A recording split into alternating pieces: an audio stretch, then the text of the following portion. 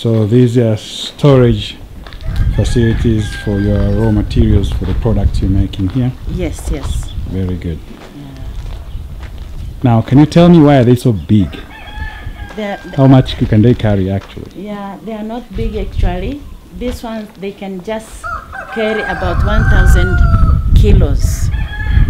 Okay. So for all of them, for 3 of them, they can carry 3,000 kilograms. Now, what is so special about them? I see something down there. Is that the way you do it? Is you take the stairs? Yes. And then you. And when we want to fill it, we have to use these stairs, and we fill it over there. There is a big hole up there. Lip over there, and then you fill it. And when we want to use this grain here, for the first time we have to use this lock here, because if we use the down one, they will come out all of them. But if we use here, it is easy to stop it and continue. You can just take here. Okay. Yeah. So when the tanks or reserves are all full, you release from there. Yes. And then when you want to empty it, you will release then you down go there. Okay, very good. Yeah. And how do you preserve your food here? Or the maize? Yeah. These tanks are very good ones because when we are preserving, we don't use any chemical. They just reserve without using any chemical. That is why we want these tanks. So primarily, no germs jump in there because of complete... There is no air going in. Okay, so excellent. no anything can go there. Excellent. Yeah. So it is natural preservation. For sure. And as we are dealing with natural food, we don't want to use any chemicals. That's fantastic. Okay, let's keep going and see what else we have here. Maybe we can go inside here for this first room. All these buildings you are seeing here are temporary buildings. Okay. Yeah. So your master plan is gonna include these buildings, or are you gonna bring them down and build another bigger plan? Yeah, later on, after putting on the master plan, what we have, we will see whether they can go out or they can remain. Okay, very good. Yeah. So can you walk us through about your process of production, probably from the beginning all the way to the end? Okay. So where do we start? We're starting from there. Okay. After receiving our grains, we just receive them in form of these bags. And after filling those tanks there, the remaining ones, we just keep them here, of which we are going to start using them. Okay.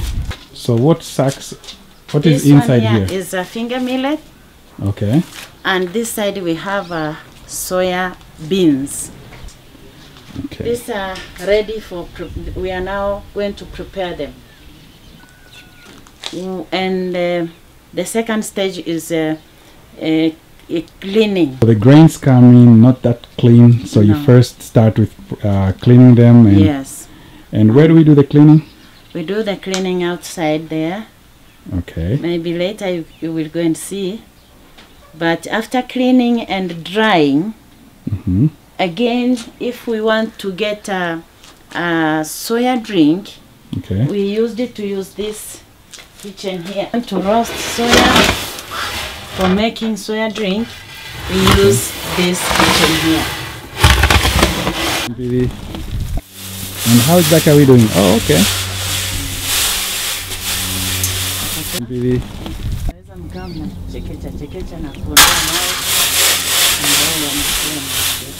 Now, these are ready for second stage of processing the maize, to take them through this machine here to clear again if there is any dust or any whatever is inside.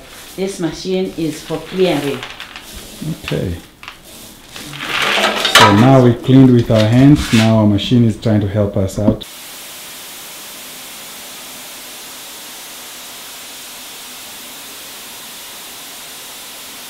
So now here is millets. So they're coming from the sacks we saw outside, inside. Now, excellent. Now once this is all cleaned up, then what do we do? Usually dry them. Okay. Okay, so the soya kind of went the same process? The soya, actually they don't have sun, so much sun and small sands like that one. This one we can just use the sieve to clear out and then wash. So this is now cleaned finger millet. Yeah. Very good. How long does it stay here before it gets completely dry? 3 days. So it dries up for 3 days. Yes. So what we see here is completed mixed grain, all the grains to bring us the nutritious flour. And once this is completed, as we've been told, it comes to this machine out here for grinding, and the grinding machine will completely grind it to become out like a... Maybe this one here can tell us what to use with. Can you explain a little bit how we're starting the process to build up these packages? They're very beautiful. First of all, we start from here. Polythene. This one is we used it to carry 1 kg, and we used it to bind them here with this machine. He is doing for one side, and then after binding that, it will be through. And from here, those who are putting inside, they can put flour through here. Okay. And after putting flour here, it looks like this one. 1 kilo. 1 kilo. After putting here, there is a process of putting in this cover. So how do we make these covers? It looks like it starts from back here. Yes, like a nice plain sheet of paper. Yeah, Nicely printed. we failed to get the bags. Okay. But what we did, we tried to measure our measurements, which can carry 1 kg. And after measuring, we went to the printer. The printer, we asked him to put this label like this.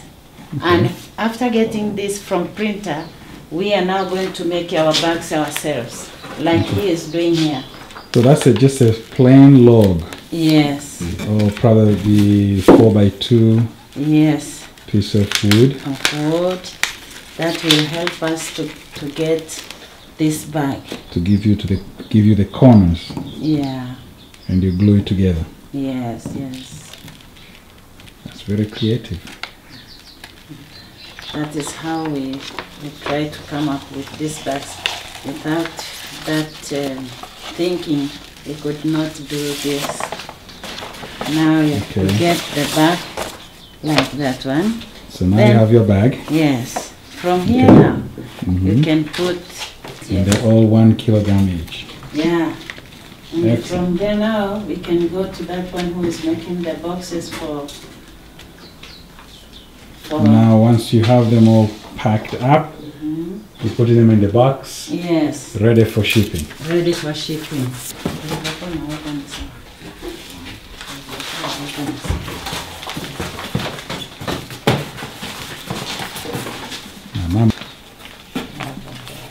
And then from here, you can pack it.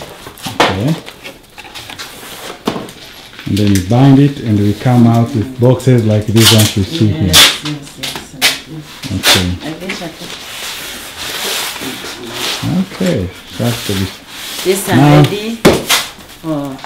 ready to go to the shop, the wholesale store. Yes, ready for sale.